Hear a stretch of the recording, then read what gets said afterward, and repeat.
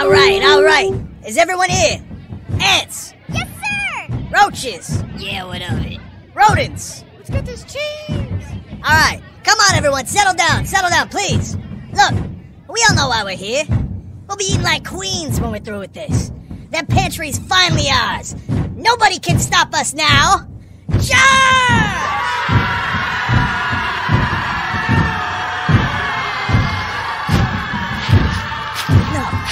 No, there's no way. It can't be.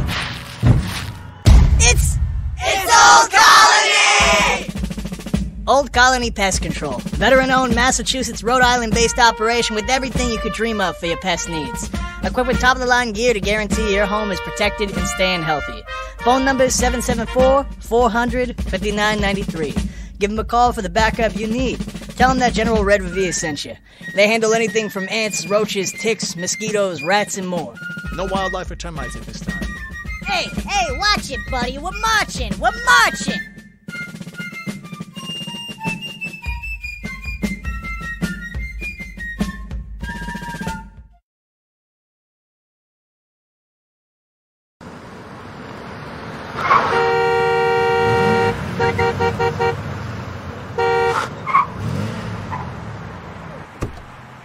You cut me off, you son of a b****. Get the hell out that car. Get the hell out right now. I'm gonna tear you a new. Come on, get out. I'm gonna beat the. Hey, I didn't know it was you.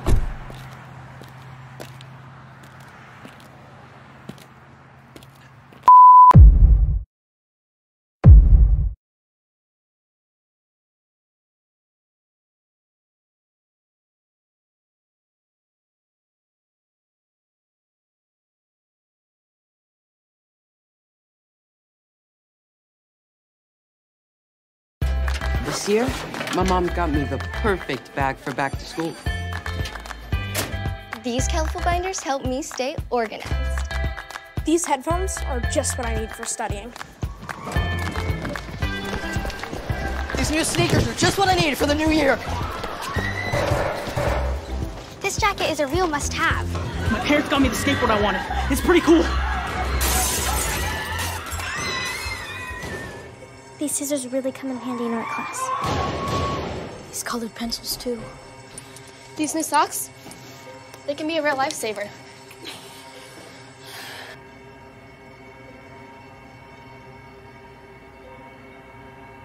I finally got my own phone to stay in touch with my mom.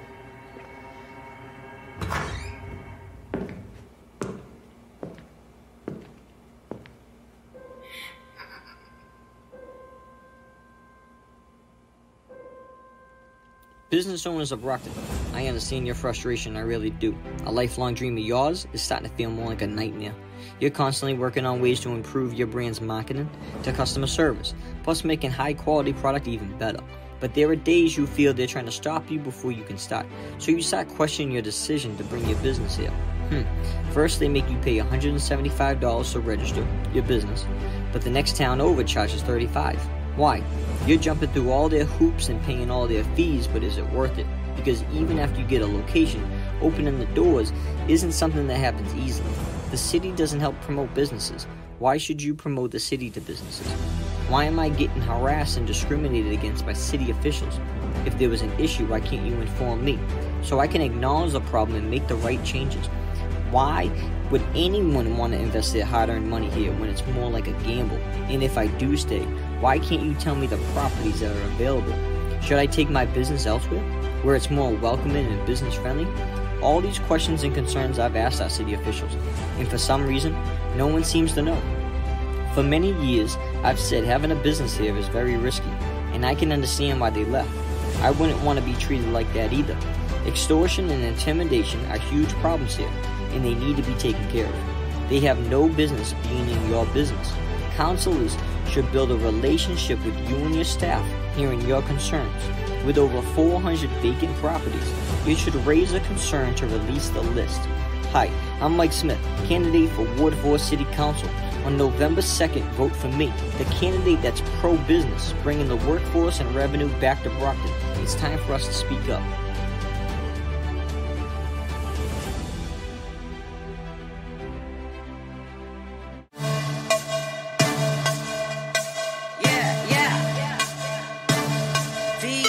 This is Bianna Marie, and you're listening to Hoobazoo.com.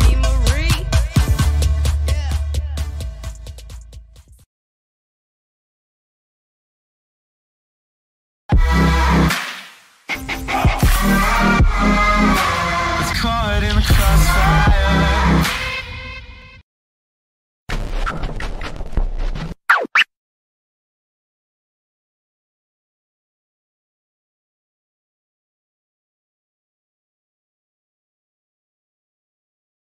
You still got your boombox? Play something and turn it way up.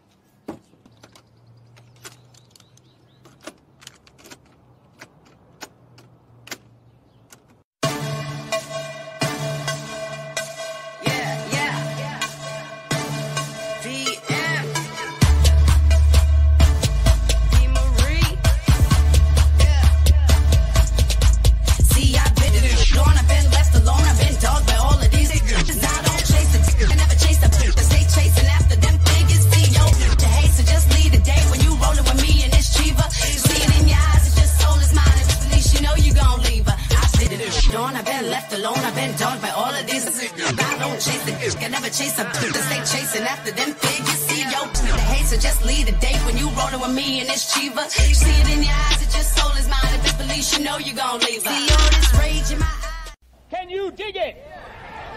Can you dig it? Can you dig it?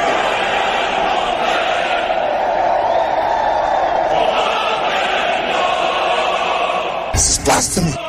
This is madness. This is the booth.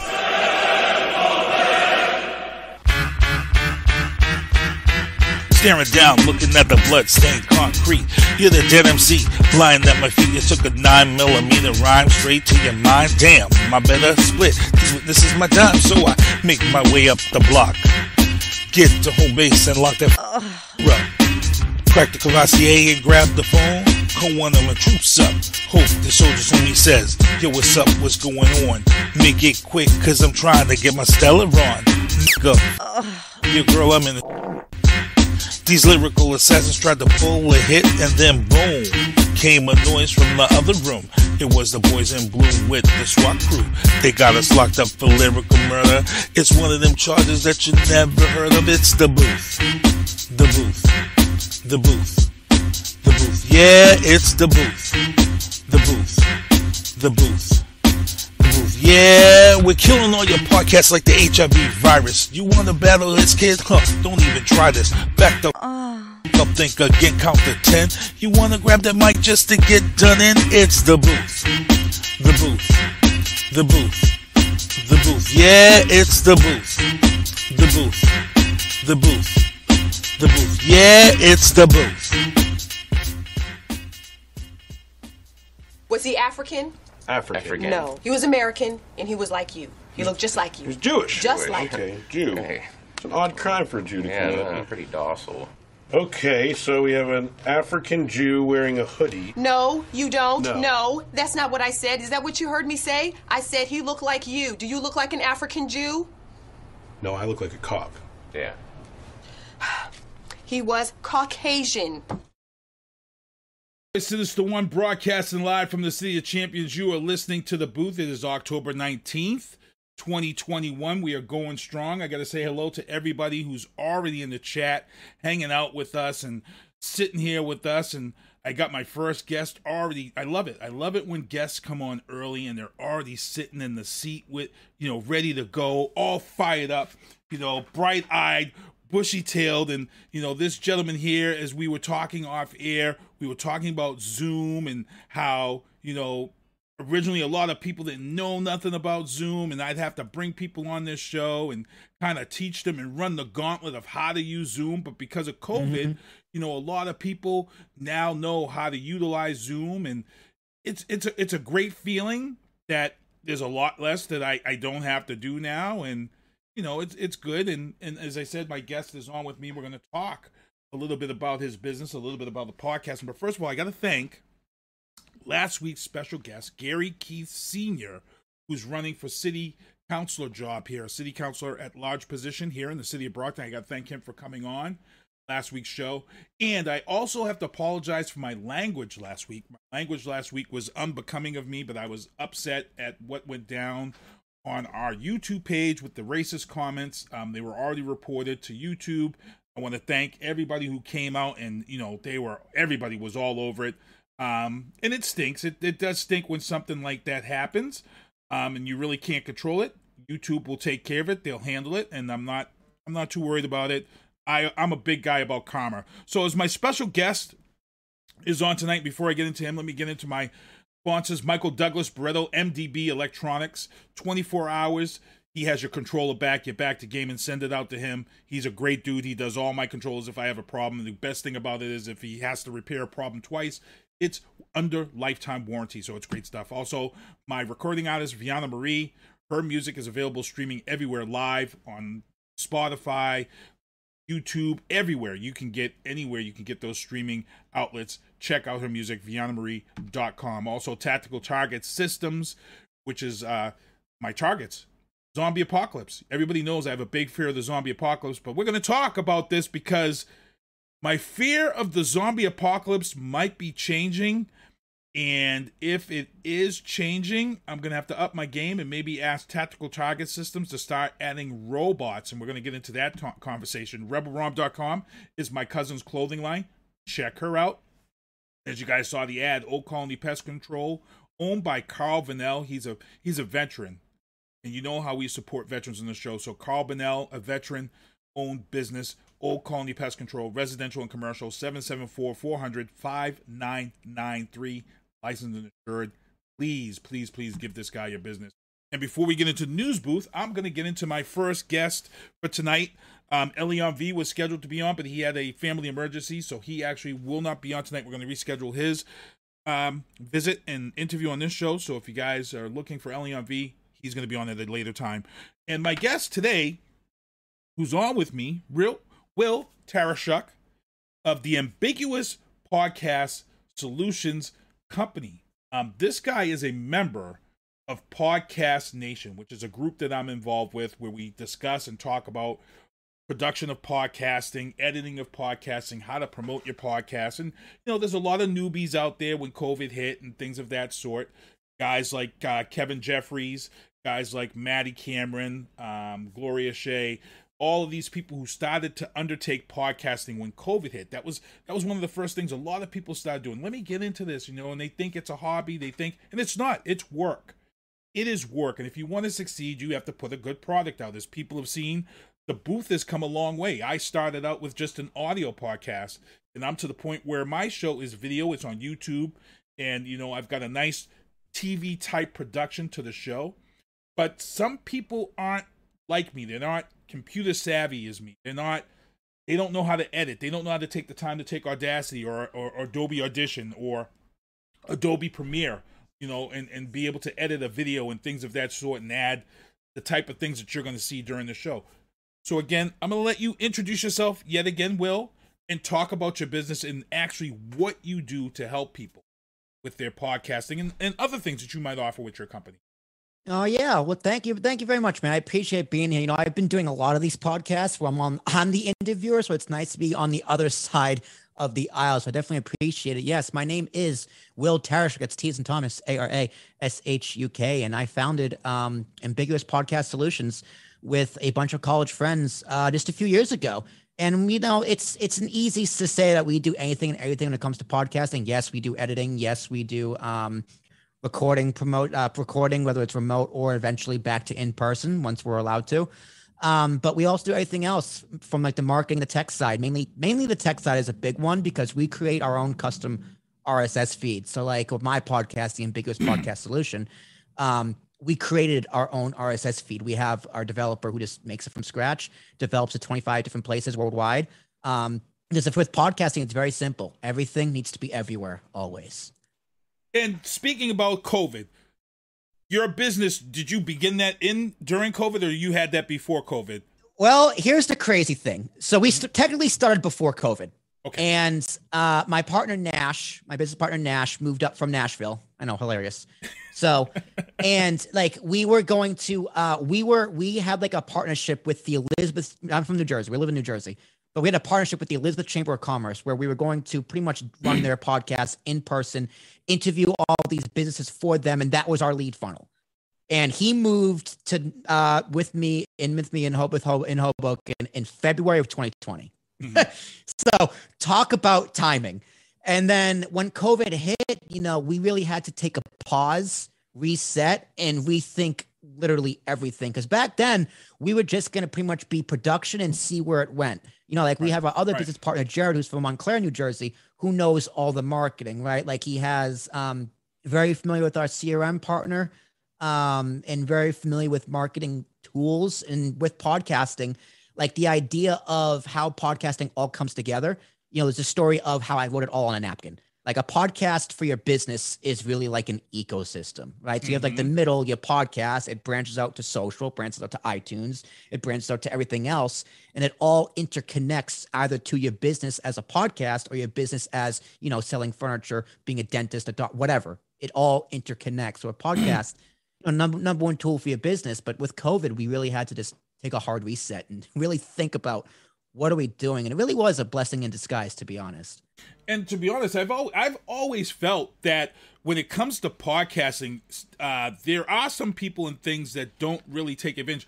I've always felt like if you were a big business, like a Best Buy or, you know, some type of commercial business, I felt like a business like that should take podcasting under its wing and say, okay, look, during a year, you have your quarterly periods. I think a business like an Amazon or a Best Buy or something that the public really serves and needs, a quarterly podcast from a business like that would be awesome, because now you got your business-minded people to say, okay, I'm going to listen to this podcast this month because I want to see what Best Buy has got coming up heading into, let's say, the Black Friday season. What are they, you know, and kind of give people those hints. I feel like podcasting still hasn't been utilized the way it should be. Entertainment industry has definitely taken podcasting to a whole different realm, to the point where I was aggravated because I've been podcasting for many, many years, since 2003. And now you see a guy like a Joe Rogan who's getting paid. My man. Yeah, he's getting paid to podcast. Getting with a capital P, paid. Yes, and then I see guys like Hot 96, Hot 97 out of New York. You see those guys, their morning show, and Charlemagne the God. Charlemagne the God has his own podcast, making a ton of money. He's doing live podcasts at venues and selling out at $40, $50 a ticket. And I'm sitting here saying, my God, who would ever have thought this? I seen it coming, you know, a mile away, and a lot of people didn't want to. And sometimes when you're early in this game and in an innovator type of way, you kind of lose out when you have to watch people like this who took it under their wing.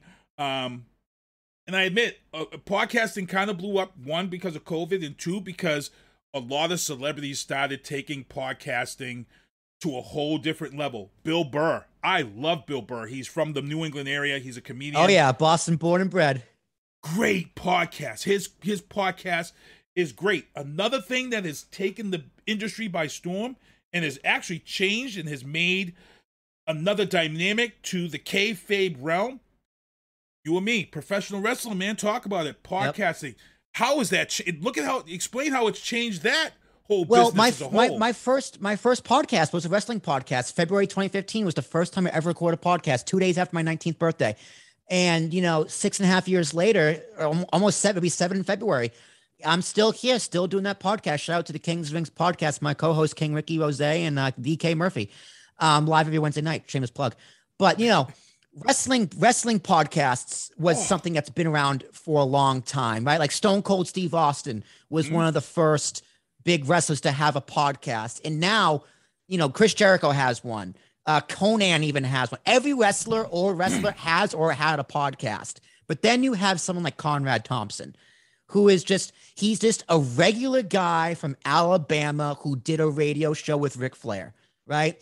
And then he started a podcast called Something to Wrestle With Bruce Pritchard, who was an executive guy and creative vice president or whatever this title was, with Vince McMahon in the 90s and the Attitude Era up until the early 2000s. So they just told stories about, you know, the business because he had behind the scenes knowledge. So eventually they turned it into a podcast, and it became the number one podcast for wrestling, if not otherwise, in the world forever. And what this guy Conrad managed to do was, because he's not really, his radio guy isn't his day job. He sells home mortgages.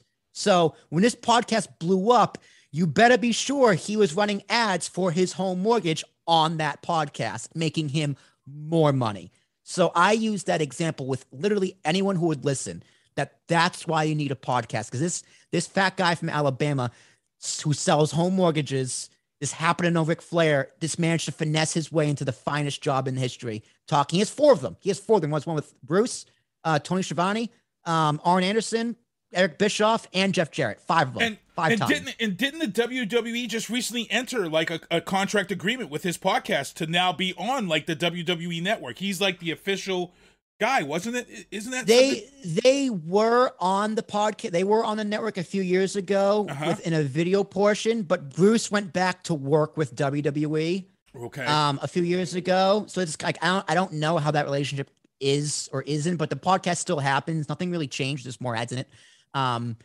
But so I can't really speak to that. But yeah, like WWE as itself as an entity, I was just like, oh, these guys need to get into podcasting. And, with Bruce and Conrad's podcast and on the network, shortly after the show was on the network and I saw how well it did, the New Day have a podcast. Corey Graves has a podcast, right? Like Lillian Garcia had a podcast. Mark Henry has a podcast, right? But like that New Day and Corey Graves, the WWE produced podcasts.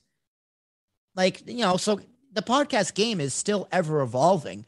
And I think the next step is live productions, like what you and me are doing. Mm-hmm. It's going to be a fight to who can have the best content live from home. Because this stream right here, I'm looking at it, it's gorgeous. The visuals, the neon, the flashing, the different things on the bottom. Like there are so many people who just do black screens from a Zoom on YouTube. And it's like, oh, you guys got a long way to go. Like you need something like this or something we do at Ambiguous Podcast Solutions is that like our custom one now is just like a lava lamp that just loops back and forth. Right. Part of what we're going to do is just, hire a designer, just make a billion of them and keep swapping them out. And then, we can sell them. We can license them. You want to use an APS background on your video, pay us a one-time fee and it's yours forever. Mm-hmm. And as you can see, and the guys have known, so like if you're looking at my screen and people who are watching on the right-hand side, I've got my restream chat. And every week there's things that I look at and I say, so when people want to leave chat, the chat will come right up on the screen. But my thing is like right now I felt like, okay, that's too small. I think I'm going to make that bigger. It's still something that I'm working on. I have to thank my man, Frank Brack. Frank Brack, that's his restaurant that I use in the background. I've actually had some other Brockton businesses approach me and say, hey man, your background promotes my business. What do I need to do to get my business as a background on your show? For those who are watching this as podcasting, this is the way where you say when somebody hits you up and says that, you got to come up with a number. And if they want to be on air, you can say, okay, I'm going to charge you this much for a background to run behind the scenes. For some of them, you might just say, hey, I don't really care. I'm just going to use it with your permission. I'm not going to charge you for that. It just adds to the show and say, hey, how about you mention my podcast on your menus of something or that sort. This is how you work the deal. You know what I'm saying? So yeah, it's great. Podcasting has been great. And what is it for you? I mean, there's a lot of things out there that you can provide and do, but what is the biggest pet peeve that you get when people call your company? There's got to be something that just like, oh my God, if you just took the time. People are afraid to execute. And by execute, I mean they're afraid to put their money where their mouth is. It's really that simple. Like, our things, because we are a startup, we're a very young tech startup, and a lot of the things where we can benefit you the most, because we've talked about this before off air. It's just like, production, anyone can do it. I can teach you how to do it. That's fine. But where the real things come in is the marketing. Not just that, the tech side behind podcasts. Like people, you want to talk about the future? I know I talk about live streaming, but the future is in RSS feeds and RSS technology. Because even something like Anchor, right? Where Anchors, you can only have one feed per account. So if you have multiple, you got to log in and out, and it's super annoying. With our tech, RSS feed technology, you can have one email address be used for literally 10 million different podcasts if you wanted to. So we're gonna have it like if you're a network and you have 4 different shows, we're gonna have it so one account can handle all 5 feeds. Because if you have a network with 4 shows on it, you need the network feed and 4 individual feeds. So it's also kind of a pet peeve is like trying to explain to someone how the tech works and how it can benefit them. Sometimes it goes in one ear, out the other. They just don't get it. They need to physically see it. And what you're saying is it speaks. So I'm co-owner of Hoobazoo.com, and we have shows that I deal with. So you would say that Hoobazoo.com would have its own RSS feed, and then those 4 shows would now fall under our umbrella, and they would use that same RSS feed to be put out instead of having their own simple RSS feed. Yeah, put it this way. So Wrestle Addict Radio is so Kings of the Rings podcast is my individual podcast, correct? And Kings of the Rings podcast is part of the Wrestle Addict Radio podcast network, right? So if you go to my page, ambiguouspodcastsolutions.com, and go to Wrestle Addict Radio, you will see the 4 shows in that network, including Kings of the Rings podcast. Now, if you go to iTunes and type in Kings of the Rings, you'll find Kings of the Rings on its own, individual. That's the same for Spotify, Stitcher, Google, Amazon, et cetera, et cetera. Now, if you type in Fretzelmania, another show on the network, you'll find just Mr. Fretz's stuff. Now, if you type in Wrestle Addict Radio, you'll get all 4. Now, let me explain why that's important. Because someone will go, well, you're splitting your audience. Don't you want to drive them all to one place? No. No, you don't. Because in podcasting, you got to get yourself out of that old school radio, TV exclusivity mindset. In podcasting, exclusivity is dead. It's dead as a doornail. It's dead as Colin Powell. Ouch. So Ooh, yeah, ouch. Yeah, I know. We're gonna talk about Colin Powell coming up. I know, so I wanted to get that in there. So I go back to my point. Like your audience being divvied up and split up isn't a bad thing if you can have the tech to integrate and get them all in one place, which is something we're developing. So say you have King's Rings podcast gets 100,000 downloads, right? That's great. But Wrestle Addict Radio only gets 50,000. That's not necessarily bad. That means Kings of the Rings podcast has 150,000. And not only that, if someone listens to the Wrestle Addict Radio feed, that means they like all 4 of your shows on that feed, which means they like everything you do, which means they're more likely to buy something. So if you have a Patreon or something extra content, you can run an ad on that feed saying, hey, join our Patreon, $5 a month, get extra content. They're more likely to buy it. Whereas the individual feed, you can run promotions because it's a wider audience. You can sell it to a Raycon or a BetterHelp or a MeUndies, whatever podcast promotions are out there that like to sell ads on podcasts. And you can run ads on the other shows on your network feed. Wow, I like that. And here's the thing that you're talking about here, this Patreon. I've been looking at that as, as a way of monetizing my show, The Booth. And the funny thing is I watch all my analytics, watch all my stats. And one of the funniest things that I talked about, like, on this show is, like, when I look at the analytics of my show and where I'm getting the hits and where I'm getting the listens and views, for a while there, for 1 month, my show was getting amazing analytics from India. And I'm like, what the hell is going on in India that they're listening to podcasts? Like, my listener base was very strong in India for a few months. And then after a while, it did flip. US is now coming in at the top of my analytics. But that reach, it's just so weird when you go and you look at your analytics and see where your reaches are coming from. I tell everybody this story. I had one time when I first really started podcasting way back, we used to look at the analytics, and we had this one little blip in the Antarctica that was listening to the show, the podcast that I was uploading, this sports show. And I'm like, this can't be right. This can't be true. There's no way that anybody's listening to our show in Antarctica. I said, this has to be a fake. This has to be a mistake. This went on for like 4 months. 4 months, we mentioned it on our sports show about this blip and made jokes about it. Guess what? We received an email about a week or 2 later. It was a gentleman who was stationed in a sub that was stationed up in Antarctica. He was in a U.S. naval sub, and that's where he was stationed. And he was from the Massachusetts area. He was like special naval forces. No way. And he was listening to our show to be connected to home. He was that one. And I was like, holy Christ. So the analytics does work. It's out there. I tell Yeah. everybody, I'm like, don't worry about it, because it's picking up what people are listening, and it's unbelievable, and it's just grown. I mean, it's just. Well, that's why it comes back to my main point of my philosophy of this, everything needs to be everywhere always, right? Because like you gotta be careful with some distribution platforms out there. I'm gonna pick on Anchor again. I like Anchor. I've used Anchor in certain instances. I still use Anchor, but Anchor doesn't distribute to a lot of platforms. No, they don't. You got to do it manually. Like, for example, I listen to all of my podcasts on Stitcher. I'm an Android user, born and bred, love it. In Stitcher, I like their interface, like how it's organized. I love it. But Anchor doesn't automatically distribute to Stitcher. You got to manually do it yourself. So that's why we're on Spreaker. Spreaker is my main. That's my main one. I utilize Spreaker because Spreaker does a ton of sites versus Anchor. So you're dead on, yeah. So it's like what we do is, okay, it's just like, well, how many podcast platforms are there? And I use the word internationally because, there's like a Ghana. I think it's GAANA is a platform. It's just like, well, I think it's big in Europe or maybe Mexico or maybe it's India. I forget the country, but it's huge somewhere. It's like, all right, why wouldn't I put it there? Because you never know who's listening. That's right. You never know who's going to find it. So it's like, if I can distribute to 25 different places, why wouldn't I? Why would I say no?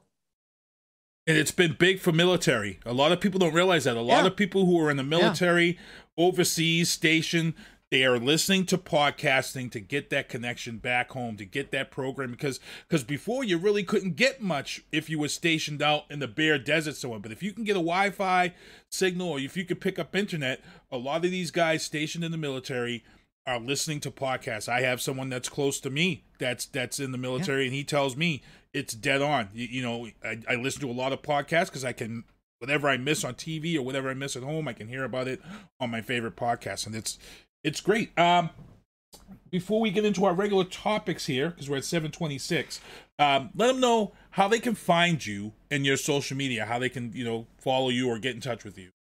Yeah, so the main place to find me is will@apspodcast.com. That is my email address. Now, if anyone out there has a podcast and wants to be interviewed, I love talking to podcasters. So my podcast is called the Ambiguous Podcast Solution. If you have a podcast, want to be featured on there where I talk to you about your podcast and your journey, your experience, it's a great way for me to get to know you. It's a great way for you to get to know me and my business. We pretty much have a conversation just like this for about an hour. And that's will@apspodcast.com. Or you can go ahead over to ambiguouspodcastsolutions.com. All of our services are there. All of our podcast partners are there. Our shop is there. If you need a mic, pick up a mic. You can buy it from our Shopify. It's all there. And I got to talk to you because he impressed me, people. I'm not going to lie. He impressed me because he had actually reached out to me to come on his show to talk about all of this time that I've had in podcasting since 2002, early on, 2003. And, he sent me a link. I clicked his link. It opens up. It has a calendar. I set the date. I have 3 dates to choose from. You give people 3 dates to choose from. And it sent me a thing back saying it was going to send me a Zoom link to an. I loved that. I was jealous. I need this for my show. I need this for if you need that for your show, we can provide that for your show. Everything we do is something we can provide. So we would set you up with it's called a Power Form and a Visita, which is our CRM. So we're partnering with them where we can resell it. So if that's something you need, that's something we can provide. Everything we do with podcasts is everything I personally do in my podcast is something we can provide. You join the partnership program. I think it's a marketing platform partnership, whatever. I loved it because right now, I do everything manually. I send an email of the copy invitation of the Zoom invite to people with my whole. I have a template, and I just do it. Yep. I'm like, dude, if I have this whole setup automatic like this, that takes one less step out of me booking guests. Now my guests are going to come to me. And they can just book themselves. And when I see the dates and pick, I was like, dude, I love this. That just blew me away. So that was great stuff. So we'll be talking about that because I already have other podcasts who might be interested in adding that to their repertoire. Someone like a talk back with Gloria Shea. She's someone that might like something like that for her show because she's got some big name guests on. She's an older lady, and she doesn't know how to, maneuver the internet and she doesn't know how to maneuver calendars and things of that sort, this would take that right out of her hand, and she would be able to book those guests when they come. It's great. Well, let me one up you too, because if someone joins our partnership program, they get a coupon code. So let's say they want to use coupon code Sinister, right? And they get 15% off whatever they purchase, whether it's a page, a podcast submission, or editing, shop, anything, right? You get 50% off. You get commission on that. You get paid. Wow. Good stuff. This was a good interview with great stuff. So actually, people, Will is going to stick around. You know how we usually have people stick around and take topics with me and go along. So what we're going to do is we're going to get into the news booth, and I'll let him shout out his business again. If you guys missed it, we'll let him shout out the business. But we're going to get into the news booth. Boston police plan to arrest people with multiple warrants on methadone mile. So, which is funny because Will and I were talking off air. Will, even though he's down there in Jersey now, he is originally from the New England area. This kid was born and bred in Braintree, South Shore, not very far from Brockton at all, right down 37. I'm a masshole. That's for sure. And it's funny how this podcasting thing has worked out. You know, when you talk to somebody and you get behind the scenes and you realize that you have this connection, and it's just craziness. So I'm not sure if you're familiar with the Methadone Mile area. This is an area of along Mass Ave. It's about a mile strip long where people who are addicted to heroin and things of that sort and homeless, they've now pretty much campsite. Oh, this whole mile. It's just a nightmare to drive. No, I don't know about the meth mile, but I can tell you, like, you know, even though I did grow up in Braintree, which is a very nice town, don't get me wrong, there have been 8 people since I graduated high school with who were in that school at that time, by that time, who have overdosed and have passed away due to fentanyl and the heroin. So it's a big problem in Boston as well as the South Shore that people just don't like to talk about. It's like, oh, it's Braintree. It doesn't happen here in Braintree. Well, no, it does. Here's the thing, and I'll let you know that Braintree's changed their stance. When you go into Braintree Center, they have a purple flag for every overdose for every resident for the city of Braintree, and it's the most saddest thing. Yeah. They just recently had their overdose awareness in Braintree, so the early on, you're right. Towns like Braintree, Holbrook, all these towns, they really tried to keep it to themselves, but it got too big. And towns like Braintree, Holbrook, they're all out there. They're all about the awareness, and it's Weymouth, Hingham has a big coke problem. Last I heard. Yeah, it's bad. And what's going to happen is the Boston police are going to start arresting people with warrants to try to cut down on that census that's down there. But it's tough because just this week it was announced that the Boston police have to be careful because they've got a rat infestation down there, and there is a urine issue down there where the urine is causing some type of virus amongst people down there. There's a nasty stomach bug. They've got some city workers who have been out of work for a long period of time. It's tough.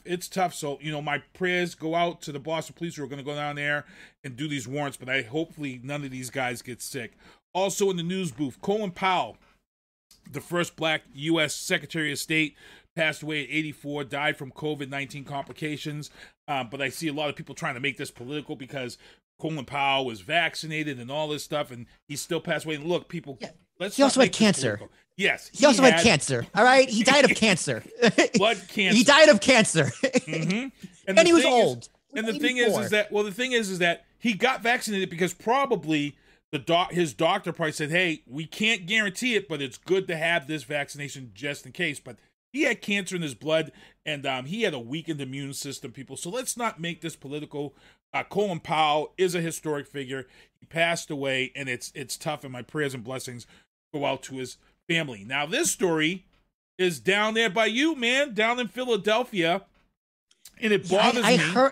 I heard about this. It's disgusting, but it's in no way, shape, or form surprising.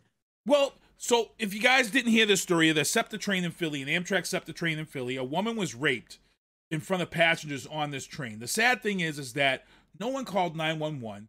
No one helped her, and even some of the passengers pulled out their phones and recorded it and probably put it on TikTok or whatever. Guess what, people? You people who did this are going to change laws as we know it, because what's going to start happening is when we see these stories, people who film these things and don't act, they're gonna be charged, and you should be charged. This right now for me shows how far we've kind of dropped in society to the fact where people are going to take a phone out and record or broadcast a sexual assault, a crime as such, on a public train. It's crazy. That in and of itself, I heard this, that might even be illegal. Like the fact that they recorded that might be illegal. It's like, especially depending on the age of the woman. I don't know how old she was, but you know, there's this thing called like the bystander effect, right? It's the more people that are there, less likely something's going to happen. Mm-hmm. But like, I can understand that, but to pull out your phone and record it, you're another type of sicko. Like, what are you doing? That's worse than pretending to be asleep. Yeah. Yeah, it is. And it's sad. It's a horrible tragedy. So I don't know, people. Let's get it together, society. This is crazy. It's not about the likes. It's not about the views. It's not about the shares. It's not about the fame on TikTok or whatever.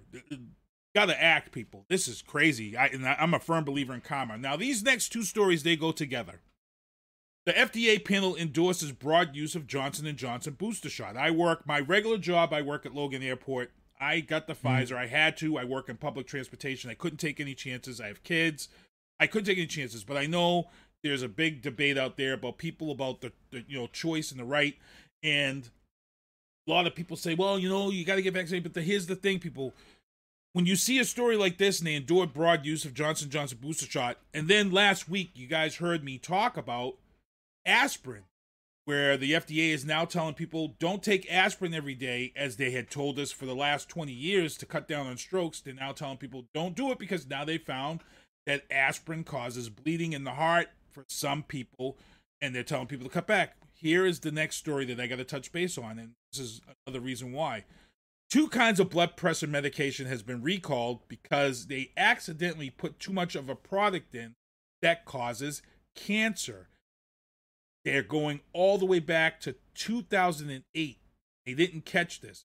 So now all of a sudden, this high blood pressure medication from Lupin Pharma, they're telling you it's recalled. It only comes in doses of 90 or more.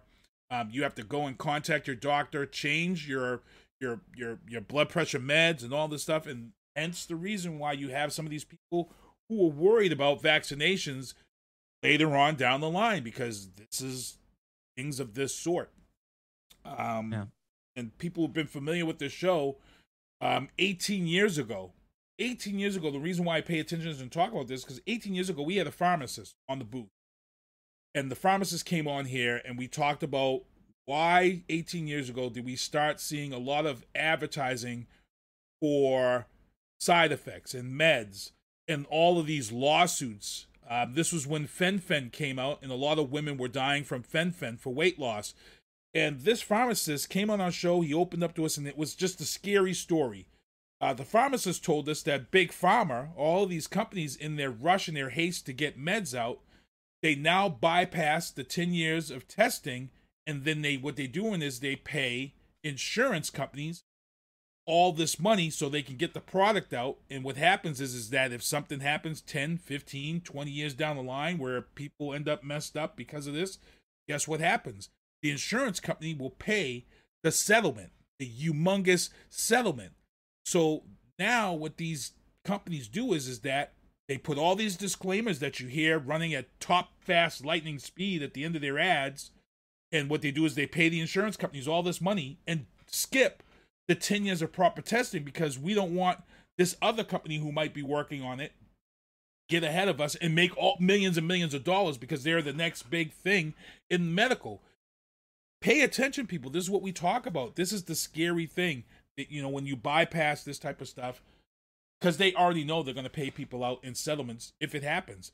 The last 10 years, we've had, there's the surgery for when you have a hernia. Everybody was going to get meshes for hernias. Guess what? That's been recalled. Anybody who had mesh hernia surgery can now sign up and be part of a claim, class action suit. But here's the sad thing: class action suits never really pay out. Only the lawyers get paid. The lawyers end up paid. Everybody else gets pennies. Everybody else gets pennies on the dollar. Anything you want to add to that? All the money they would have made went to lawyer fees. Well, it's on the vaccines. I am also fully vaccinated. I got Pfizer. If you want it, I highly suggest it. I do think they work. However, if you don't want it, I get it. I get it. For whatever reason, I understand. I do think it should be a choice. I don't like mandates, and I don't like that we're firing healthcare workers in New York City. I don't like that at all. But I think you should get it. I think the vaccines are totally safe. I think they work. I think there are legitimate side effects. When it comes to children, no idea. No comment. If you get your kids the vaccine, if you're a parent, that's on you, man.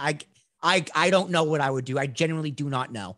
Right. But with this whole Lupin Pharma, man, I got enough going on in my life. I don't got to worry about that. Right. So, but someone's gonna get paid. Moving on, as you guys heard me talk about this whole thing with Big Pharma, and if you heard me talking about the zombie apocalypse, you know what? I'm scared of the zombie apocalypse, but in the last few weeks, you guys have watched the show. You guys have seen me share videos from Boston Dynamics right here in Boston.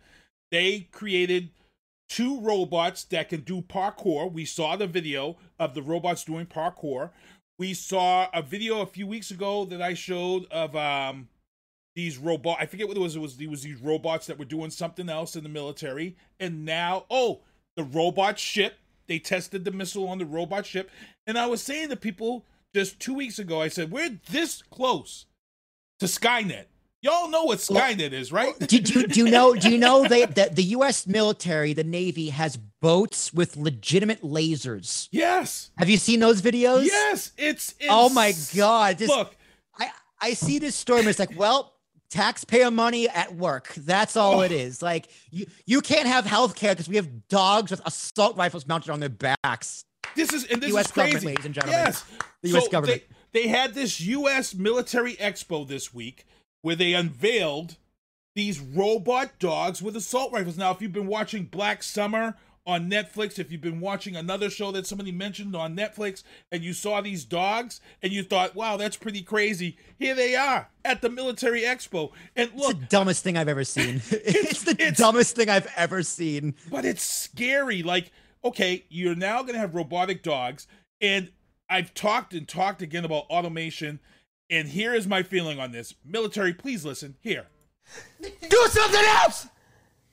Do something else! That's it! Yeah. That's all we want! Do something else! Holy That's my feeling. That is my feeling right there. Stop wasting money. All right. We just ended the war in Afghanistan and we realized how much money was wasted there. And we had 4 presidents fight that war on both sides of the aisle. It's time to realize the medical you vote in office, more money is going to the military. It's crazy. It's craziness. It's like an open check. Heading into legal booth, Pembroke Donuts, Dunkin' Donuts is sued by a woman after being burned by hot coffee. If you haven't heard this story yet, we talked about this on the booth many years ago when the old lady was burned in McDonald's. And we found out the reason why, you collect is because it comes down to the temperature of the coffee. The FDA, Board of Health says that your coffee has to be served at a certain temperature. If it's served at the temperature where you get burned and it causes scarring and 3rd-degree burns, guess what? You're liable. So this woman dropped her coffee, the lid came off. She was burned by the hot coffee. Not only she was burned by the hot coffee, she jumped out of her car and was taking her pants off because she was burning. And she claims that the employees laughed at her and ridiculed her. If it's on camera, I'm not gonna lie. If I was working like a Dunkin' Donuts or equivalent at that young, they're probably like a teenager, I would have laughed. To be honest, I would have laughed. And here's the funny thing: TikTok and stuff, it brainwashes us to believe this stuff is funny now. So if you saw this on TikTok, you probably would be laughing and sharing across. So we're gonna see what happens to this one, but she's suing for big money, and we're gonna see. Also here in Boston, Governor Baker outlaws lunch shaming in Massachusetts. If you're unfamiliar with lunch shaming, what is that? So lunch shaming is this: you're a kid, you go to school, you're in the lunch line. There's a nice hot lunch there, but guess what? Mom or dad or whatever you can't afford. You don't have $1 to pay for your school lunch. So what would happen is that they would take the hot lunch from you and you would end up getting a cold peanut butter and jelly sandwich or a bologna sandwich.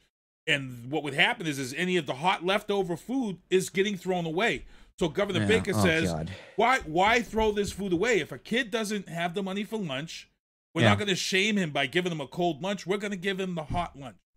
And especially if it's in a public school. Yeah. That's taxpayer funded. That child deserves a regular lunch like everyone else. Like the free lunch program is a very necessary program because it does help. Like school lunch is expensive. I paid for lunch from kindergarten, first grade up to 12th grade. Paid for lunch. My parents paid for lunch, sometimes extras because I got extra. But and I didn't even know. To be honest, I didn't even know this was a thing. This was new to me when I saw this. I'm like, do we actually have to make a law? Like this is, it's insane. Yeah, it's dumb. It's dumb. Insane. Moving on into the legal booth, Brockton white pastry is ordered to pay $95,000 to an employee after being allegedly exposed to racial slurs. The manager was using the N-word and was verbally abusing this person in front of customers and staff. Not a good look. It's a sad, sad story, but they're going to have to pay up $95,000 at White's Pastry on this one. Also in the legal booth, another body was found at Fort Hood, and this is a sad, sad tragedy because they hired 14 independent military advisors to oversee Fort Hood and to make sure that this doesn't happen again. And they still got people popping up missing. They've got people showing up dead. One of the people who was missing did show up at home with her family. She went AWOL, but the question is why? Why did she leave? So we're going to have to know. But this Fort Hood soldier was found behind his barracks along the railroad tracks. He was 26 years old. He was a military specialist, Maxwell Hawken. And Fort Hood is just another tragic story. I don't know if you're familiar with Fort Hood and what's been going on there with the history of that, but I'm not. I have a general, a military guy that comes on the show. He's a JAG officer. I'm going to actually save this and talk about this when he's on the first of the month and see, because when he was on to talk about Fort Hood the last time, he really unloaded with both barrels, and I respected him because he says it's an embarrassment. Fort Hood is the embarrassment of this, not the administration, but of the military. Dave Haggerty in the chat says, all kids eat for free in Taunton public schools. I love it. They should all eat free. They should all eat for free. This one here in the legal booth, Vanessa Bryant is to undergo a psychiatric exam. The reason why is because Vanessa Bryant was upset at the county for releasing the pictures of her husband, Kobe Bryant, and her daughter after the helicopter crash that happened during COVID. The sad thing here is that they want to prove that she has suffered mental anguish. I think that's really part of the plan always. A lot of people are very upset that she should undergo this psychiatric exam, but I guess in order for her to collect a payment and a settlement, going to have to undergo the exam. I think. Well, yeah. In a court of law, you have to prove it. And I would be shocked if she didn't have mental anguish and trauma. She literally lost her husband and her daughter weeks before COVID. So not only did she have to deal with all that, she then had to deal with all of COVID. And, I can't imagine what it's like to lose someone like a Kobe Bryant, right? And the wife, the daughter, and you feel all this grief and sadness, but then you literally see the whole world just this outcry of this love and support in murals and everything. Like, I can't imagine what that mentally does to somebody. You got to be feeling these two crazy emotions all at once, of pride and sadness and regret and everything. So yeah, obviously she has some mental anguish. Wish nothing but the best for her. Yep. So we'll see what happens. I know a lot of people were upset. Also moving on, I know a lot of people are in my butt. And I see Gemini Stacks. What's going on? Vienna Marie in the chat. Everybody out there watching. I know a lot of people have been busting my butt, but I've been following this Britney Spears story. I follow her on IG. She's a hot mess. I know she has mental issues, and a lot of people are her Free Britney fans or all this and that, and they don't really want to look at the deeper part of this story. I watched this new special, Britney versus Spears, on Netflix, where I think we're long enough to where I can spoil it for people. But for those who have been watching me talk about this show and stuff, there are some things in this new series that she was unhappy about that was unveiled that people don't realize. And I've said this, I talked about it on this show. I had an inkling that she was sabotaging her own conservatorship, her cases. There's a scene in here where they released some documentation from court cases where she met with some people in the hotel. She signed some paperwork to get out of this conservatorship and get it to court. And then she turns around, goes to her attorney and tells him, I just did this, but I don't want out. And they have paperwork with her name on it saying that she doesn't mind being under the conservatorship. She just didn't want her dad in place. And the other thing that glares out to me that people should realize is that Kevin Federline, the father of their 2 kids, he has custody of her kids. She pays him child support. They've been with him since this breakdown happened. From a legal aspect, people, she is not right. One of the things that Britney versus Spears unveiled was that she was clinically diagnosed with premature dementia. If you follow her IG, yes, she was diagnosed with premature dementia early on. This is back when she shaved her head. For people who don't understand what dementia is, you think of this as an old person disease, a person that isn't there all mentally. This is Britney Spears at age 20-something, 30-something. She was clinically diagnosed, which is why she was put under this conservatorship. When you watch this special and see how many men she latched onto, some of these guys didn't deserve to even be with Britney Spears, but because of her mental dementia, these guys ended up being with her, being boyfriends, and I can understand why the father, Jamie, was like, okay, I got to lock this down. I can't let any guys near her from the outside because it's just a sad story. So now what has happened is this Britney Spears has a little bit of freedom. She's still under the conservatorship. And people like, okay, her father's out. She can get back to performing. All these free Britney people and this and that. And Britney just comes out this weekend and says she's scared. She really doesn't want to be out of this conservatorship. And she's saying that she may not ever return to the world of entertainment. She likes doing her crazy little dances on IG, but she may not want to go out into this big world. So people, pay attention. Mental health is a big issue. Please take it seriously. Don't put selfish needs before others' mental health. She's obviously, I've watched her Instagram and she obviously has some mental issues. I'm gonna let you. My advice to Britney: run. Stay out of the public eye as much as possible, because the public eye will chew you up and spit you out like they've already done to you. And you deserve better. Like you clearly need time to literally rebuild yourself, become your own person again, and focus on yourself. And if there's a time where you might be ready to become the public eye, still don't do it. Just avoid the public eye, avoid the press, avoid everything. Don't even start a podcast. If Britney Spears came to me and said, hey, Will, I want to use the service to start a podcast, I'll say no for her benefit. Man, I like that. That. Man, I'm just like, listen, I seriously think if you want to do what's best for you, Britney, just avoid everybody. And don't take anyone's advice that you don't know personally, very, very well. Screw everyone. Yeah, there you go. I know Viana Marie, who's in the chat watching the show, she's been saying it. She said the media, the whole Justin Timberlake, the media ripped her apart over that, and they never looked back, and it's been that way. Build her up, tear her down. Build her up and tear her down. So we're going to move on. Heading into the entertainment booth. Ooh, I'm pretty excited. DC Fandom was this past weekend. And look, DC Fandom was so good this weekend that they released trailers for Black Adam, featuring The Rock, Dwayne Johnson. My guy. Yep, they released a trailer for Peacemaker, which is a spinoff from this new Suicide Squad with my guy, Boston's own Wes Newberry, baby. Yep, John Cena. They also released a trailer for Flash, and then best of all, they released the trailer for Robert Pattinson's Batman. I've got all 4 trailers. We're going to blow through real quick for you guys. But here's the thing, people, on this Batman trailer. Look, let's go, Batman. Dark. This is the Batman we want. And I'm not going to lie. When they cast Robert Pattinson as this Batman, I'm like, that's the Twilight dude. I didn't even watch Twilight. He's a really good actor. He is a really, if you want to see a great performance from him, watch the movie Lighthouse with him and Willem Dafoe. Phenomenal. He's a great actor. He's going to surprise a lot of people. Oh, he's a phenomenal actor. He looks great in this trailer. So what we're going to do real quick right here, we're going to blow through these trailers. You're going to see Black Adam, Peacemaker, The Flash, and Batman. And then we're going to be back with more Booth. Here's the trailers right now for Black Adam.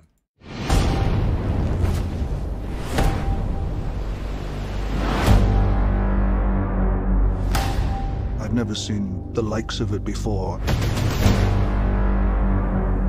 Having done James Bond for 10 years, 4 films, nothing compares to this. I play Hawkman. Cyclone. Atom Smasher. Dr. Fate. Leading the whole charge is Dwayne Johnson. He's more brutal, uncompromising, fueled by the depths of his pain. He's Black Adam. Black Adam.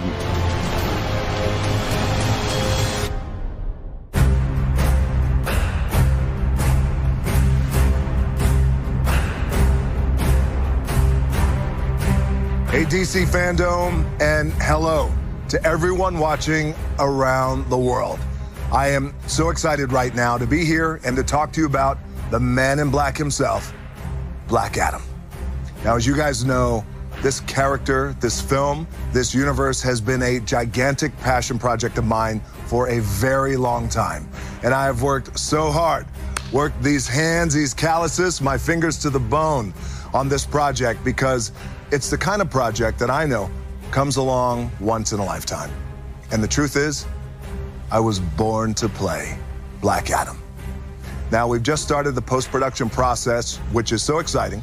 And the film has, without question, some of the biggest action sequences I have ever been a part of.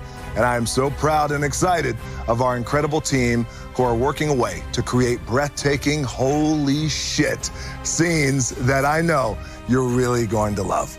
Now, even though we're still working away, this is DC Fandom. So I felt like I had to bring you guys just a little something special. Now, you know me, guys, and you know, I always like to say that you, the audience, the people, you guys are my #1 boss. So I got together with my director, Jalma Colette Serra, and we put together a little glimpse of one of the opening scenes of the movie when Black Adam is first revealed.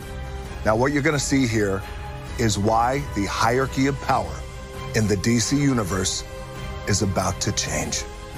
I hope you enjoy this very first look at the man in black himself, Black Adam.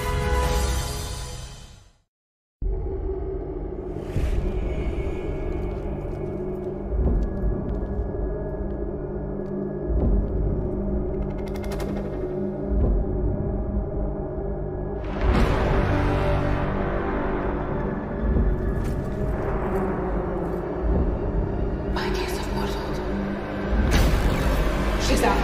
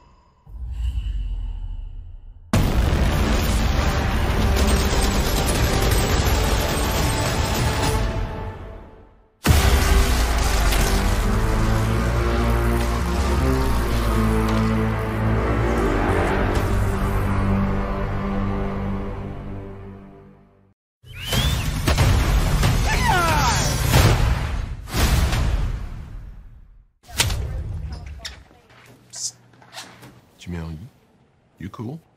What does that mean? Truth is, you're supposed to be in prison. For what? Superhero stuff. What superhero are you? Peacemaker. Get out of here! There's no superhero called Peacemaker! Dude, I'm famous.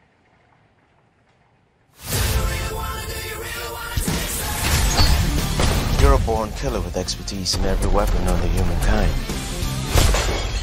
I'm giving you the chance to stay out of prison and work for me. Kill people. bad people. This is Harcourt. Be a handler in the field. John Economist, Tech and Tactics. And this is our new recruit, Adebayo. You don't have to shoot people after you already killed them. Right. Who's the guy that's peeking out behind the trash can? Vigilantes, trying to be helpful. Our first target is Senator Royland Goff. Goff may be traveling with his family. Are you sure those two kids came out of those parents? That's an attractive couple, and that one looks like it came out of them, but the other one looks like a butt baby. A butt baby. Yeah, my older brother told me there's two types of babies. One that comes out normal, and then butt babies. Worse in every way, they come out of a woman's butt. No, I believed I was a butt baby until I was like 14. That explains a lot. There's something about him that's sad. Hey, Dad. How did my sperm go into a Nancy boy like you? No, lately I'm just thinking maniac. Hey, no! No! That's because we're born killers. What separates us from other killers is we only kill bad people. Usually. Unless there's a mistake. You use being a jerk as a way to push people away. You suck at PowerPoint! But if you would just drop that, people actually might like you.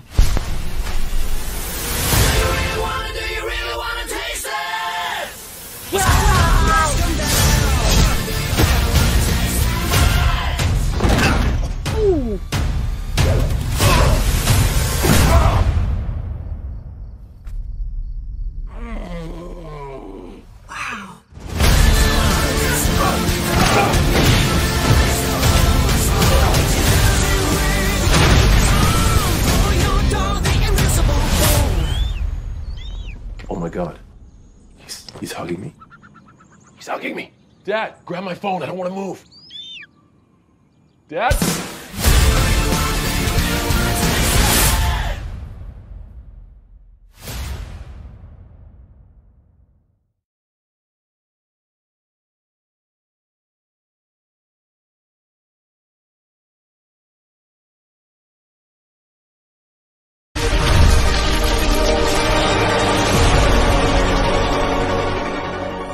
Greetings, DC fandom and domers.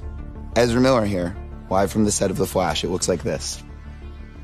We're very excited to show you the movie, and we can't yet because we're still making it. We wanted to show you a teaser, but we can't because we don't have enough material to make a teaser yet. We can't make a trailer. But we do have this small sneak peek that my maestro Andy and I have put together that we really hope you'll enjoy. And I will see you in theaters later next year, or more importantly, you will see me.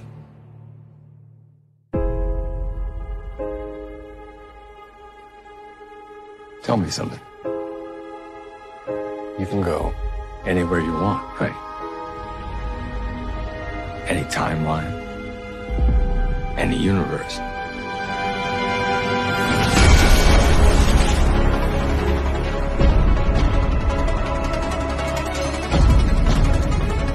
Why do you want to stay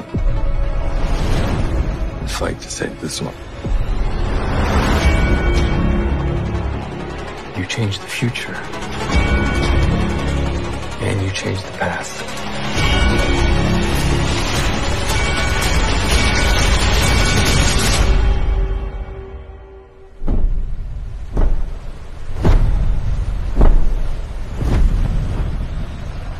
Are you in?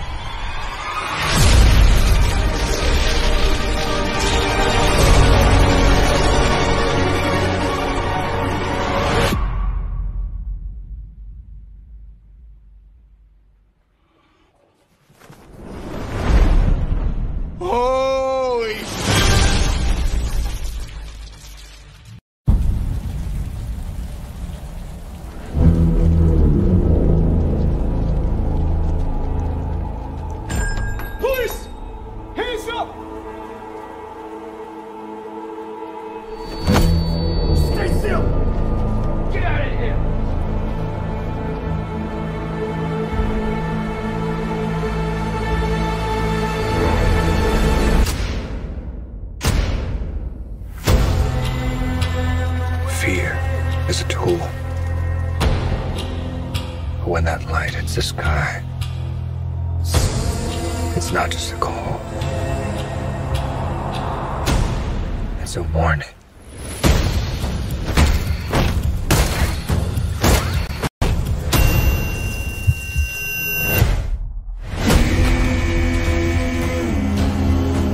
I've been trying to reach you. Find the gun! This is a powder keg, and Ritter's the match. I can take care of myself. If this continues, it won't be long before you've nothing left. I don't care what happens to me. It's only gonna get worse for you.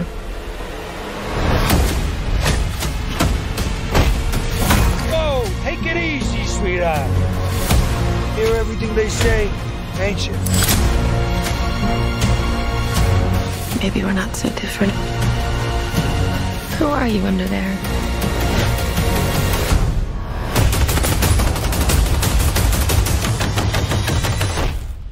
I'm vengeance.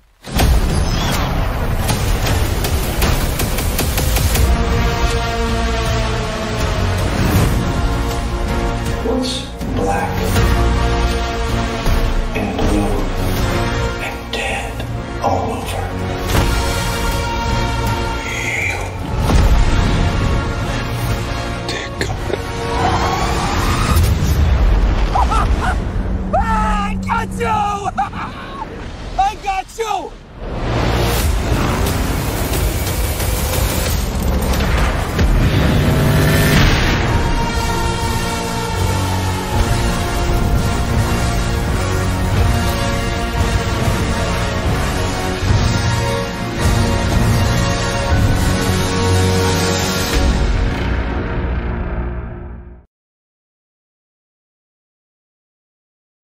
We're back here in the booth, broadcasting live from City of Champions. And I'm here with my guest, Bill Tarashuk. And we just got through Black Adam, Peacemaker, The Flash, and Batman that were just released at the DC fandom. I'm ecstatic for this Batman. That's why I showed it last. I can't wait. Will? Oh, yeah. I love Batman, man. Batman's the way to go. And you swear by Robert Pattinson, huh? Yeah, I'm telling you, he's gonna surprise a lot of people. That whole Twilight stink that's on him, that's gonna go away. I promise you. Okay, I'm gonna take your word for it because I'm looking at these trailers, the 2 trailers that they've released, and I'm like, damn, he's looking really good at playing Batman, and this is the dark Batman, so I can't wait to see it. Moving on into, let's see what we got coming up here. Moving on, Peacemaker, Batman trailer. Entertainment booth. Numark, because I'm a DJ, releases a self-contained DJ controller console. When I say self-contained, look, self-contained. Speakers are built in. You no longer need a laptop. You do everything right through the controller. As a DJ, this is phenomenal. It's great, but guess what? I play nightclubs. I've done stadiums. The speakers in this is great for house parties and bars and things of that sort. It's not going to be able to do what I want to do, but I'm telling you right now, if you're thinking about getting into DJing as a business or just as a hobby, I would tell people this is what you're going to want right here. This is the DJ standalone. You don't need a laptop. You will be able to access your library by utilizing Spotify or iTunes or any of these music subscribers. So you'll have all this at your fingertips. Again, if you're somebody out there who's looking to start out as a DJ, this is at the top of my list. So you want to make sure you check this out. Numark's Mixstream standalone DJ console. You won't need to buy any expensive speakers or any type of special laptop to do house parties or maybe a bar or something with, a small venue. Small venues. I'm thinking maybe a place that holds like 100 people, but yeah, it's definitely something you want to look into. Bruno Mars just announced New Year's Eve. I've never been to Vegas. I'm sorry, but me neither. If I have to go to Vegas this year to see Bruno Mars, I might just do that because Bruno Mars is one of my most favorite artists out there. And to see a New Year's Eve show in Vegas with Bruno Mars is going to be, it's got to be amazing. He's the modern day Michael Jackson. Modern-day Michael Jackson. Yeah. So, guys, book your tickets. Get out there. Check it out. Hot Ones. talking about rappers here. Megan Thee Stallion was on Hot Ones. This is the Buffalo Chicken, the Hot Wings show. And I talked about Cardi B last week. And I want to bring this up because Megan Thee Stallion is a rapper. And some people don't take her serious because her rap music is sexually charged. But here's the thing. You see a lot of these dumbass rappers get a lot of money and they spend money stupidly. Like we saw little Uzi Vert. He went and got a $2 million diamond and planted in his head like he's the Vision from the Avengers. And does a concert and has the diamond or whatever he had put in his head ripped out. So now the insurance that he had to pay on it's got to cover this stolen diamond that was ripped from his head. And it's like, yeah, it's like, look, guys, rappers, if you want to know how to invest your money, pay attention to Cardi B and Megan Thee Stallion. Last week I talked about Cardi B. Her birthday came up. Her boyfriend, husband, Offset, he asked her what she wanted for her birthday. She said investment property. So what Offset did was he bought property in the Dominican Republic and the Caribbean, and now they can take that property and build hotels and rent hotel rooms. Cardi B is making her money work for her as an investment instead of spending stupidly. Meg Thee Stallion, who's the butt of all jokes and all this stuff, but guess what she just did? She just invested her money into 4 Popeyes franchises. It's such a big deal that now Popeyes is releasing a Megan Thee Stallion Hot Ones meal at Popeyes to look and congratulate her on purchasing 4 franchises. Now, a franchise is usually around $30,000 to $50,000. So let's just say she spent $200,000 on a Popeyes franchise. Guess what, people? That's not spending your money stupidly. That's taking $200,000 and what she's going to turn that into as a profit. You're a businessman. Let them know. Let them know, Will. This is what it's all about. Now, normally I'd say take your financial advice from Meg Thee Stallion and Cardi B with a grain of salt. But if he's speaking specifically to rappers, both of them actually, and what rappers should do with their money, being in the field, personal experience, man, you convinced me. Not gonna say I saw this bullet point in a list. I was like, wow, that's gonna be hilarious. No, man, you convinced me. Apparently, they're really smart with their money, and it makes sense. So you see the same thing as professional athletes. Like athletes go broke all the time. And I think, like, listen, if you're a college athlete and you're going to go into the professionals, let's not pretend that you're there for a degree, right? You're not there for your phys ed major or whatever. But what they should be doing is have your college major is literally professional athlete, where they teach you what to do about your money and how to invest in things. I think it's a phenomenal idea. How to deal with the media, how to not get in trouble, how to not be like Ben Roethlisberger, right? And I think if Meg Thee Stallion and Cardi B are doing smart things with their money, people are going to listen to them, especially rappers. So yeah, I think it's a great story. It's a great find. Yeah, it's good stuff, and I wish more people would listen. In another story, Dave Chappelle doesn't have to respond to critics in my book for his new show, The Closer, his new stand-up comedy. We actually saw him perform this live down in Connecticut. It is such a great. If you're mad and you're upset, you didn't pay attention to what the man was trying to tell you. Exactly. If you listen from beginning to end, and now this is it right here, people. This is the end all of end alls. You can say whatever you want, but the family of Daphne has come out, and they are in full support of Dave Chappelle. They said that he did befriend her, like he said. He did start this trust fund for his child. Dave was very close with Daphne. Everything he spoke was true.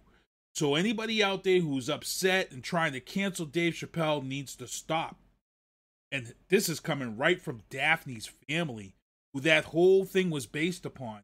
And I think he spoke from the heart. And people, again, you just gotta stop. You just don't get it. I don't get what these people do. But again, here you go. Stop doing that! Stop! Yeah. I mean, when it comes to Chappelle, he's in my top 3. Hands down, top 3. It's him, Carlin, and like Richard Pryor, right? Greatest of all time. And people heard what they wanted to hear, not what he actually said. Now listen, if you're upset, I get it. I totally get it. And you have every right to be upset. You have every right to voice your opinion. You have every right to say how you're feeling. Start a podcast. I totally get it. However, you saying that he should be canceled or he should be taken off Netflix or Netflix should do this or that, there's something wrong there, because that doesn't solve anything. What does that solve? What does that solve? And you proved his point. You know, Daphne, if you don't know the story, you know, she got a lot of heat from the community for defending Dave. And, you know, we don't know, but that could have been a reason for why she did what she did. So you going out there and just doing the exact same thing that led her to kill herself isn't solving anything. You getting mad and saying we should cancel Dave Chappelle and Netflix should boycott Dave Chappelle, that doesn't solve anything. That doesn't solve anything. Dave Chappelle solved things. He talked, right? He befriended. He had all these stories. He started a trust fund. You know, he's doing way more than what the Twitter mob proclaims to be doing. So that the special itself, not his best work, not the funniest, but goddamn, he told a story. He had a message, and it was phenomenal. I loved every second of it, because it was the closer's the perfect name, because he had like a 5-7 series, whatever contract with Netflix.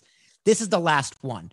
And he literally, the whole act is his closing act. And it was, as like a writer and a storyteller, poetic justice. Phenomenal. Outstanding. Yeah, it was. And I think the icing on the cake would be if it gets an Emmy next year, you know? So, Sports Booth, heading into the Sports Booth as we wind down the show. I got to give big props. Rest in peace. I got a guy, Gray Warren, who I did draft in the circuits with for many, many years. He passed away due to cancer.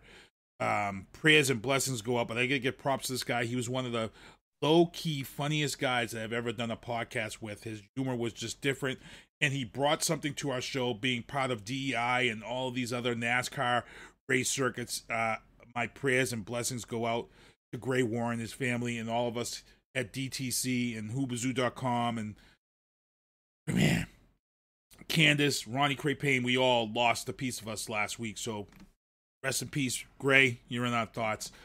Patriots dropped the 2-4 against the Cowboys in overtime. It was a great game. All you people talking about the defense and this and that. Look, the team isn't that bad. They have a field goal that was missed. This game could easily be 5-1 right now, but they're not. Give them time. Yeah, right? Exactly. Like, don't do what the Jets do, which is just, if it doesn't work for 1 year, you get rid of them. Look at Sam Darnold right now, having a great season. I didn't want to bring up that season. I didn't want to talk about that. I didn't know if he was hurt. But it's just like, give the team time. Give them time. Yep. So, and guys, Game 4, Red Sox tonight. They took the other game the other night against the Astros, and we're on our way. Let's see what happens. But I know Chris Gagne, who's in the chat, says he's got to get off. He's got to go check out the Sox. No problem there, because that's where I'm going after I get off of here. Heading out, we're getting ready to close out. Biden bombshells. Biden and the White House are still lying, and the reason why I'm bringing this up is because a lot of people beat me up because they felt I Trump bash. I'm not. I'm a political guy. I call it out when I see it, and I talked about this last week, and I said don't do this on my show again because I'm going to have to do this, and they're doing it again. Biden and the White House, who a lot of people supported and voted for, and he got in. But they just released this thing: jobs created in the first 8 months of his being elected. And again, I'm a political guy. I know how this works. Please, I felt like I wanted them to stop with the spin. I'm not a fan of political spin. And you're doing it. They're doing it. Jobs created in the first 8 months. Well, the reason why we have 4 million jobs versus the 1,000,003 last year is because we're coming out of COVID. So again, let's pause right there. Can you really say they're jobs created, or are they just jobs you let be jobs again? Right? The government shut down the economy. These jobs aren't created. These jobs are back. All right. They're not created. That's not created job. That's a lie. That's what it's spreading the truth. It's spreading the truth. Do something else. Holy I mean, here's something else. I do love talking politics. I did have a podcast called You Mad Bro, which we talked all politics, then changed to American Mance, which has since disbanded because it's very hard to do a political podcast now with adpocalypse and making money. It's just not worth the time, honestly. Right. But I don't care if you support Joe Biden. I don't care if you voted for Donald Trump. Personally, we had 4 years of Trump. It was bad. It was bad. There were a lot of issues that existed before Trump, a lot of issues that exist after Trump. We're going to have 4 years of Biden, and those problems that existed under Trump are going to still be here, if not worse, under Biden. So it doesn't matter who you vote for because all the money is going to go to the military anyway. That's why I said the rich get richer, the poor get poorer. And again, they're talking about retail sales are up 14% than they were last year. Yep, again, because we were under COVID, everything was closed.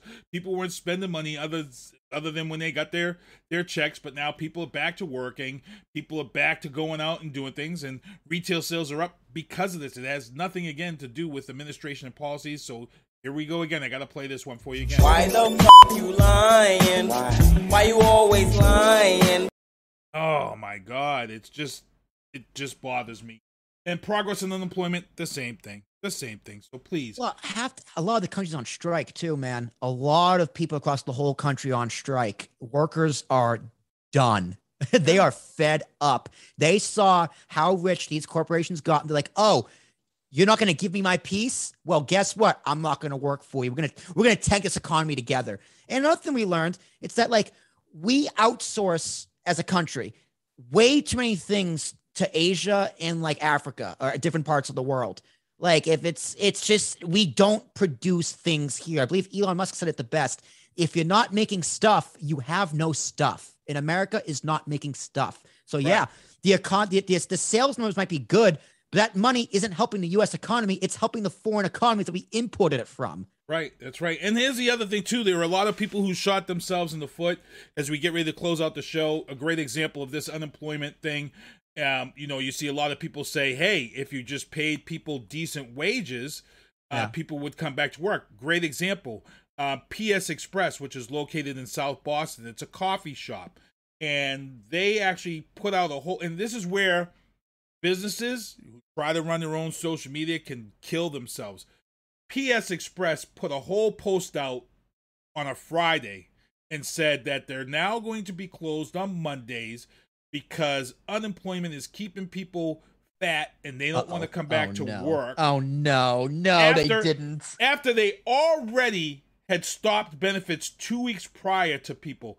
So PS goes on this whole rant and blames that whole thing as the reason why they need to close on Monday and can't find...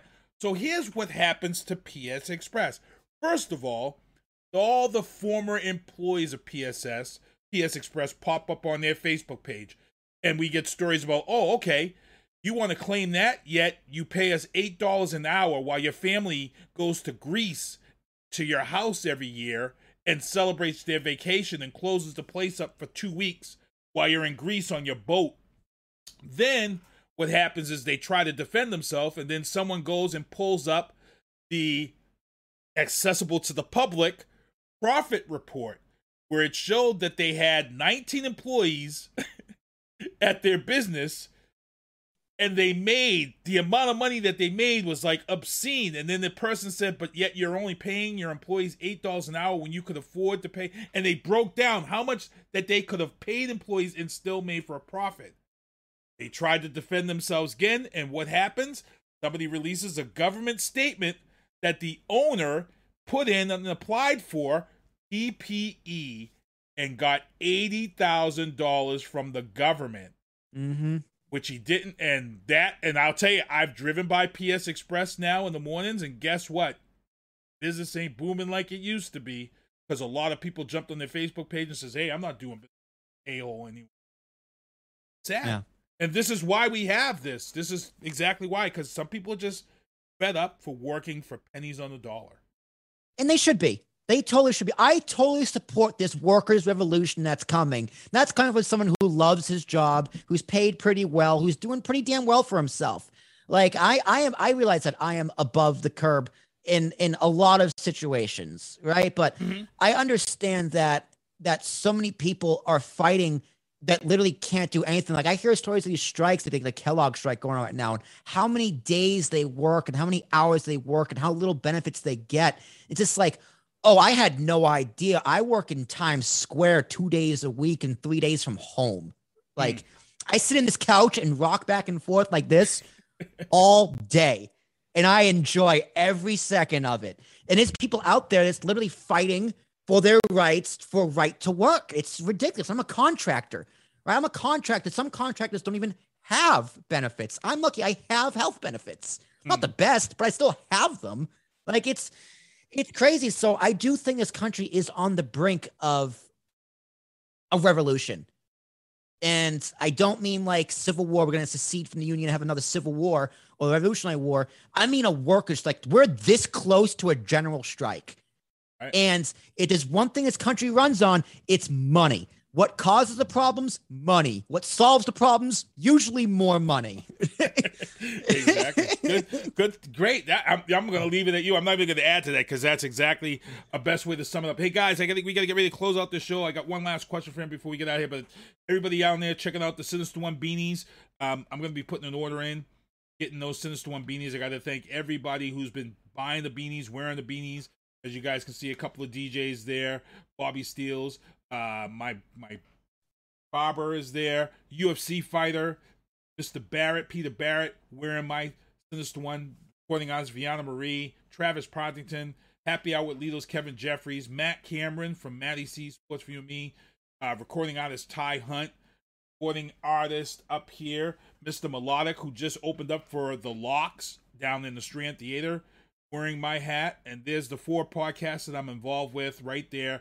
Oscar Mike Radio, Matty C Sports for You and Me, Happy Hour with Lido, Talk Back with Gloria Shea, and now you can add She Talks Football podcast to my Sinister One Productions free. And as we talk podcast and get ready to get out of here, I got to thank my guest again on Will. He's been on with me for this whole hour. He's been holding it down. He's got a company that can help your podcast. So you want to make sure to reach out and check out Ambiguous Podcast Solutions if you need help with getting your podcast done or created at that professional level, business level. But before we get out of here, my last question for you is that we have this debate on Podcast Nation about video podcasting, which is what I'm doing, which is what you've talked to people about. There's this whole thing that vodcasting isn't podcasting. And I just want your thoughts on it, and I got to hear what you have to say before we get out of here.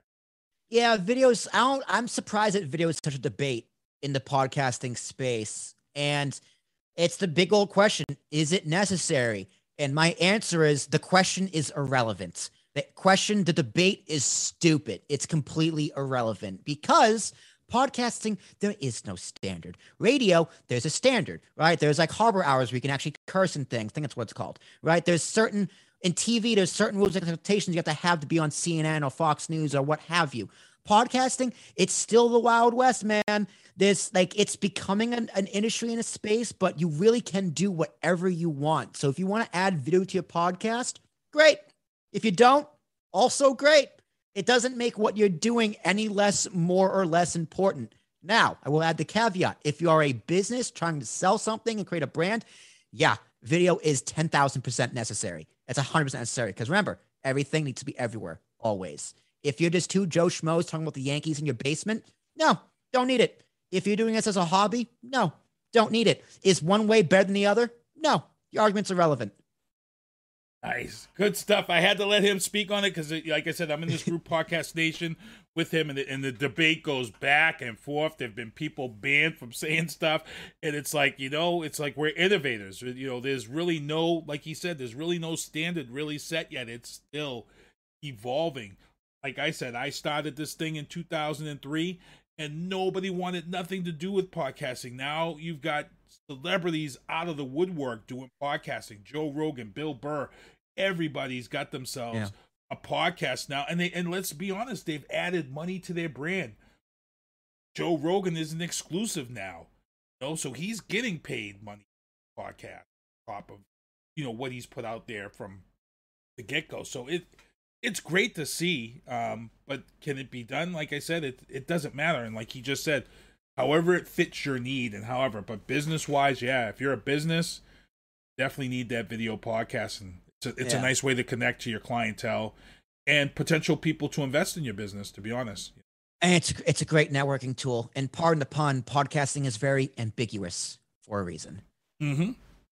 So I got to thank Will for coming on here again. Let them know how they can find you, Will, before we let you go. Yeah, man, the best place to find me is at my email address to be a guest on any of my other podcasts. So the first podcast is the Ambiguous Podcast Solution, where I speak to podcasters about their podcast, what they do, their journey and their goals, etc. Pretty much if I find you interesting, you're welcome on the show. The other podcast I do is called Talking with Tarashuk, where I speak to anyone I generally find interesting. The one caveat is you can't have a podcast because otherwise you'd be on the Ambiguous Podcast Solution. To find more about my business, head over to ambiguouspodcastsolutions.com. Click that services tab. You'll find more of our partnerships. You can get your page on the website. You go to the podcast page. You can get it replicated just how you like it. All social media integration for just $25 for a full year. Having a page. If you have a network, we'll even limit down. So if you have 4 on a network, we'll do it for like $75. I don't know. We'll figure it out. It's all integrated. You get a coupon code. So if you get a coupon code, it can be whatever you want. You get discounted services. And if you help us grow, you get paid via commission. You get a donation tab. If someone wants to support you, 100% of that money goes to you, goes to charity, goes to your mom, your sister, your dog, however you want to spend it. We don't touch that. It's all yours. ambiguouspodcastsolutions.com to find everything. I look forward to hearing from each and every single one of you and talking on the podcast. That's what I do. I sit in this chair and podcast pretty much all day. Nice. So before it's a mouthful, man. I really got that down. That's a mouthful. No, it's a good show, man. This is a great hour and a half. Before we get out of here, I got to mention Cage Titans 50 is coming up, and it's the first time ever anyone has ever had an MMA event where you're going to have matches starting at noon, and then they're going to have matches at night. And Mike Polivera is going to be coming on this show, I believe, next week to talk about this big event that's going to take place November 3rd on Saturday at Plymouth Memorial Hall. Your boy is planning on definitely being there for both of these events. Cage Titans 50, the card is going to be stacked. A lot of your local fighters are going to be coming out and fighting at this event. Also, I'm going to be DJing at the Operation Hope for the Home Front, which is November 20th, to raise money for PTSD. 100% of the funds, I believe, is going towards this. I'm going to be DJing that event. And that's about it, guys. I think we need to get out of here. I got to thank for those who showed up at the Murder the Mike event and applause for the cause. And SpongeBob, I need you to do me a favor. Can you take us home? Like right now, SpongeBob, please? Well, see you next Tuesday.